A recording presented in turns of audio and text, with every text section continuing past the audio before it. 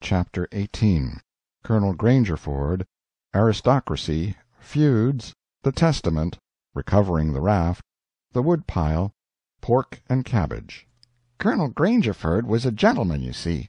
He was a gentleman all over, and so was his family. He was well-born, as the saying is, and that's worth as much in a man as it is in a horse, so the Widow Douglas said. And nobody ever denied that she was one of the first aristocracy in our town, and pap he always said it, too, though he weren't no more quality than a mud-cat himself. Colonel Grangerford was very tall and very slim, and had a darkish paly complexion, not a sign of red in it anywheres. He was clean-shaved every morning all over his thin face, and he had the thinnest kind of lips, and the thinnest kind of nostrils, and a high nose, and heavy eyebrows, and the blackest kind of eyes, sunk so deep back that they seemed like they was looking out of caverns at you, as you may say. His forehead was high, and his hair was black and straight and hung to his shoulders. His hands was long and thin, and every day of his life he put on a clean shirt and a full suit from head to foot, made out of linen, so white it hurt your eyes to look at it. And on Sundays he wore a blue tailcoat with brass buttons on it. He carried a mahogany cane with a silver head to it. There warn't no frivolishness about him, not a bit, and he weren't ever loud. He was as kind as he could be, you could feel that, you know, and so you had confidence. Sometimes he smiled, and it was good to see, but when he straightened himself up like a liberty pole and the lightning begun to flicker out from under his eyebrows, you wanted to climb a tree first and find out what the matter was afterwards. He didn't ever have to tell anybody to mind their manners. Everybody was always good-mannered where he was. Everybody loved to have him around, too.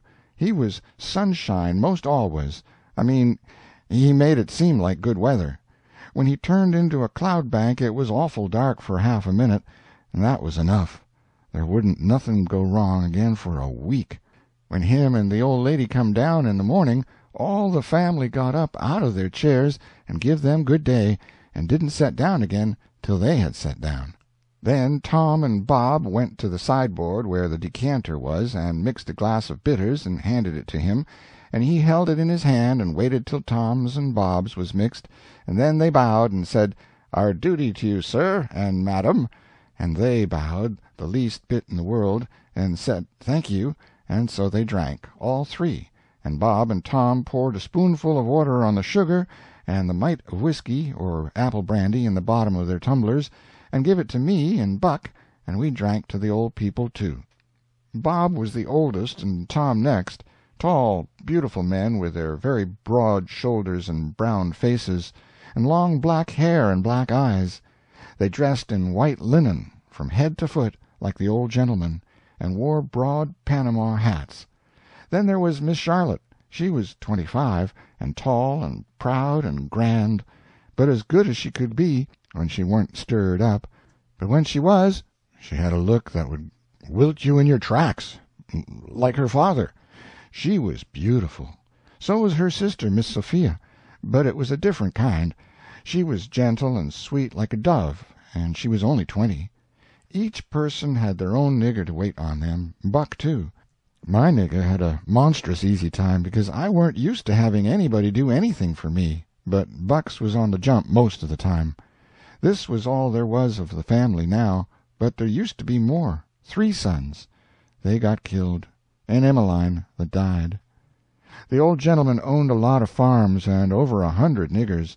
Sometimes a stack of people would come there, horseback, from 10 or 15 mile round, and stay 5 or 6 days, and have such junketings round about and on the river, and dances and picnics in the woods daytimes, and balls at the house nights. These people was mostly kinfolks of the family. The men brought their guns with them. It was a handsome lot of quality, I tell you. There was another clan of aristocracy around there, 5 or 6 families, mostly of the name of Shepherdson. They was as high-toned and well-born and rich and grand as the tribe of Grangerfords. The Shepherdsons and Grangerfords used the same steamboat landing, which was about 2 mile above our house. So sometimes when I went up there with a lot of our folks, I used to see a lot of Shepherdsons there on their fine horses. One day Buck and me was away out in the woods hunting, and heard a horse coming. We was crossing the road. Buck says, "Quick, jump for the woods." We done it, and then peeped down the woods through the leaves. Pretty soon a splendid young man come galloping down the road, setting his horse easy and looking like a soldier. He had his gun across his pommel. I had seen him before. It was young Harney Shepherdson. I heard Buck's gun go off at my ear, and Harney's hat tumbled off from his head. He grabbed his gun and rode straight to the place where we was hid. But we didn't wait. We started through the woods on a run. The woods weren't thick, so I looked over my shoulder to dodge the bullet, and twice I seen Harney cover Buck with his gun, and then he rode away the way he come, to get his hat, I reckon, but I couldn't see. We never stopped running till we got home. The old gentleman's eyes blazed a minute. 'Twas pleasure, mainly, I judged. Then his face sort of smoothed down, and he says, kind of gentle, "I don't like that shooting from behind a bush. Why didn't you step into the road, my boy?" "The Shepherdsons don't, father. They always take advantage." Miss Charlotte, she held her head up like a queen while Buck was telling his tale, and her nostrils spread and her eyes snapped. The two young men looked dark, but never said nothing. Miss Sophia, she turned pale, but the color come back when she found the man warn't hurt. Soon as I could get Buck down by the corn-crib under the trees by ourselves, I says, "Did you want to kill him, Buck?" "Well, I bet I did." "What did he do to you?" "Him? He never done nothing to me." "Well, then, what did you want to kill him for?" "Why, nothing, only it's on account of the feud." "What's a feud?" "Why, where was you raised? Don't you know what a feud is?" "Never heard of it before. Tell me about it." "Well," says Buck, "a feud is this way. A man has a quarrel with another man and kills him. Then that other man's brother kills him. Then the other brothers on both sides goes for one another. Then the cousins chip in, and by everybody's killed off, and there ain't no more feud. But it's kind of slow, and takes a long time." "Has this one been going on long, Buck?" "Well, I should reckon. It started 30 years ago, or summers along there. There was trouble about something, and then a lawsuit to settle it, and the suit went agin one of the men, and so he up and shot the man that won the suit, which he would naturally do, of course. Anybody would." "What was the trouble about, Buck? Land?" "I reckon maybe. I don't know." "Well, who done the shooting? Was it a Grangerford or a Shepherdson?" "Laws, how do I know? It was so long ago." "Don't anybody know?" "Oh, yes, Pa knows, I reckon, and some of the other old people, but they don't know now what the row was about in the first place." "Has there been many killed, Buck?" "Yes, right smart chance of funerals, but they don't always kill. Pa's got a few buckshot in him, but he don't mind it 'cause he don't weigh much anyway. Bob's been carved up some with a bowie, and Tom's been hurt once or twice." "Has anybody been killed this year, Buck?" "Yes, we got one and they got one. 'Bout 3 months ago my cousin Bud, 14 years old, was riding through the woods on t'other side of the river, and didn't have no weapon with him, which was blamed foolishness, and in a lonesome place he hears a horse a-comin' behind him, and sees old Baldy Shepherdson a-linking after him with his gun in his hand and his white hair a-flying in the wind. Instead of jumping off and taking to the brush, Bud 'lowed he could outrun him, so they had it, nip and tuck for 5 mile or more, the old man a-gaining all the time. So at last Bud seen it warn't any use, so he stopped and faced around so as to have the bullet holes in front, you know, and the old man he rode up and shot him down. But he didn't get much chance to enjoy his luck, for inside of a week our folks laid him out." "I reckon that old man was a coward, Buck." "I reckon he warn't a coward, not by a blame sight. There ain't a coward amongst them Shepherdsons, not a one, and there ain't no cowards amongst the Grangerfords either. Why, that old man kep up his end in a fight one day for half an hour against 3 Grangerfords and come out winner. They was all a horseback. He lit off of his horse and got behind a little woodpile and kept his horse before him to stop the bullets, but the Grangerfords stayed on their horses and capered around the old man and peppered away at him, and he peppered away at them. Him and his horse both went home pretty leaky and crippled, but the Grangerfords had to be fetched home, and one of 'em was dead. and another died the next day.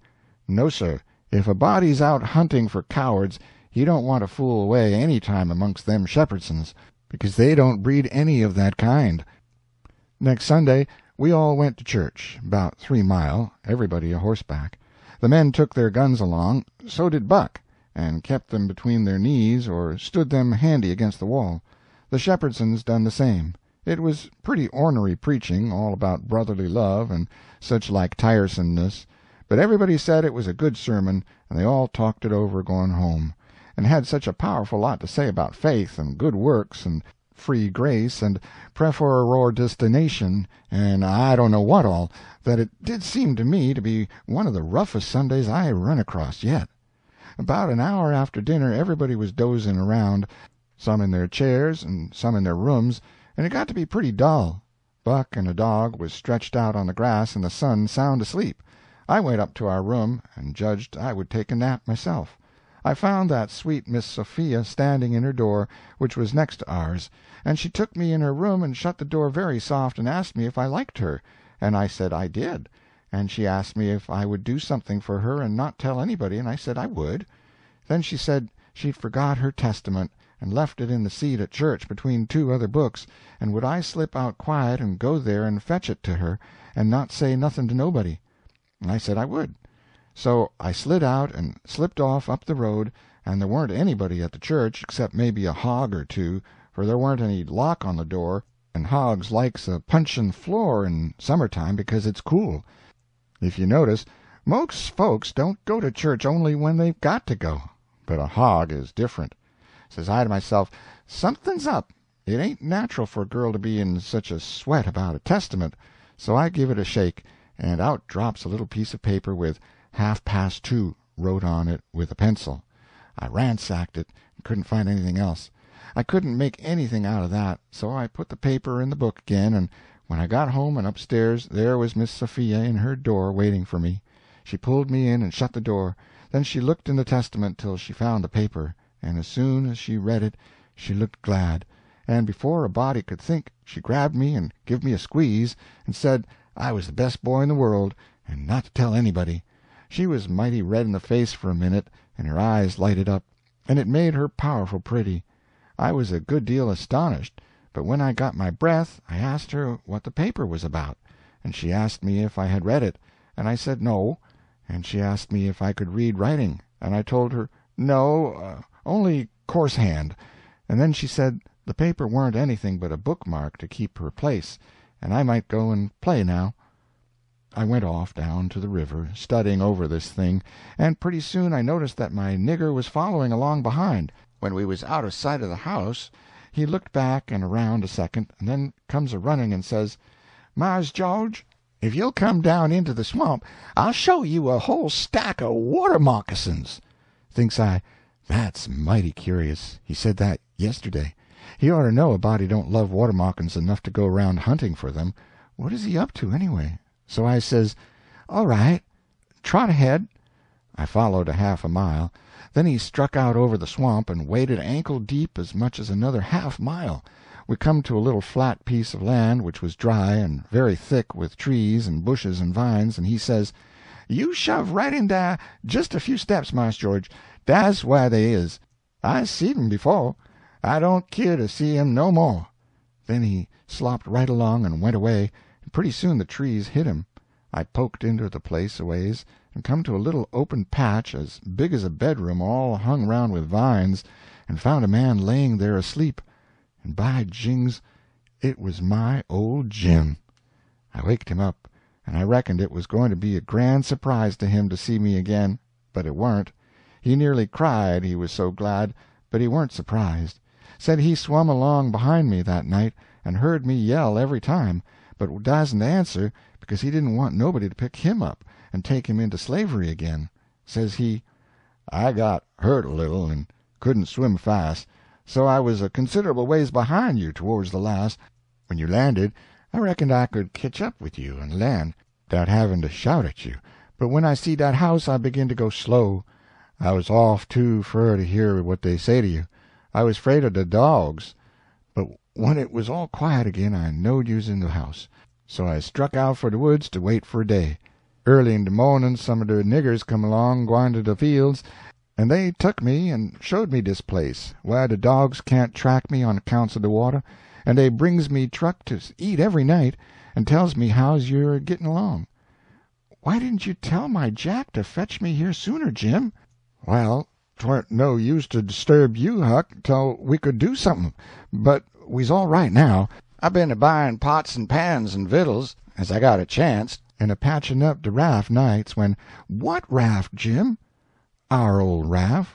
You mean to say our old raft warn't smashed all to flinders? No, she warn't. She were tore up a good deal, one end of her was, but there wasn't no great harm done, only our traps was most all lost. If we hadn't a dived so deep and swum so fur under water in the night, hadn't been so dark, and we warn't so skeered, and been sich punkin-heads, as they say is, we'd a seed the raft. But it's just as well we didn't. Case now she's all fixed up agin most as good as new, and we's got a new lot of stuff in the place of what is lost. Why, how did you get a hold of the raft again, Jim? Did you catch her? How I gwine to catch her and I out in the woods? No, some of the niggers found her ketched on a snag along here in the bend, and they hid her in a crick amongst the willows, and they was so much jawing about which on 'em she belonged to do the most that I come to hear about it pooty soon, so I ups and settles the trouble by telling 'em she don't belong to none of 'em but to you and me, and I asked 'em if they gwine to grab a young white gentleman's property and git a hiding for it. Then I give 'em 10 cents apiece, and they is mighty well satisfied, and wish some more rafts had come along and make 'em rich agin.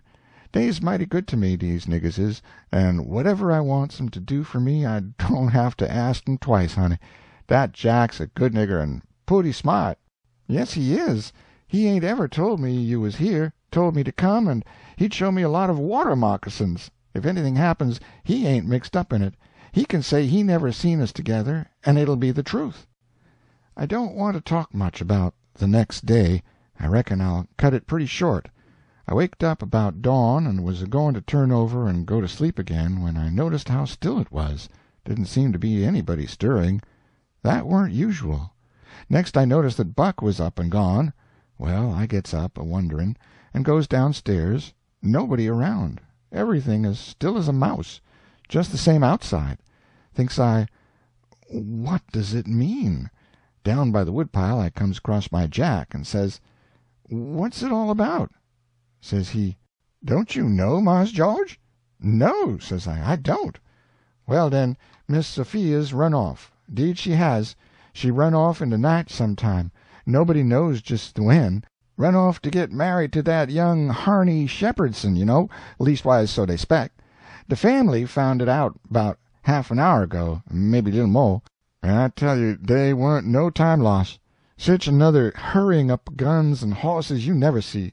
The women folk is gone for to stir up the relations, and old Mars Saul and the boys tuck they guns and rode up the river road for to try to catch that young man and kill him, for he can get across the river with Miss Sophia.